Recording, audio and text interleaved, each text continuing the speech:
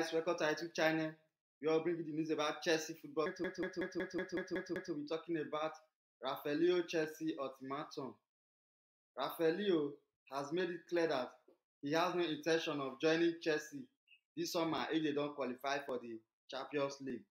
The Blues have made the AC Milan star one of their main targets of the January market, and Chelsea are even prepared to meet the €175 million release clause if RAFAEL LEÁO comes in order to buy him. However, Leo has told Chelsea that he will not consider a move to any club who are not in the Champions League. This means that it is highly unlikely that Leo will be joining Chelsea, given how far the Blues are off a Champions League place. With 12 days left of the season, Chelsea find themselves down in 11th position, 19 points off the top 4. There is a possibility that the 5th place will be enough for a Champions League place this time, but Chelsea are still 14 points off 5th.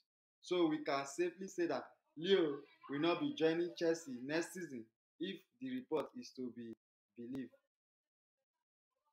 Where will RAFAEL LEÁO be next season?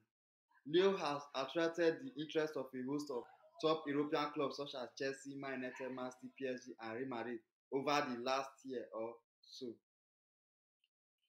Leo was Milan key player as they won their first Serie A title in 11 years.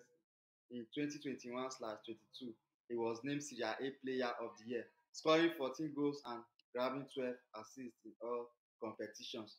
Thank you guys for watching this video. Please subscribe to our YouTube channel and also like and share this video.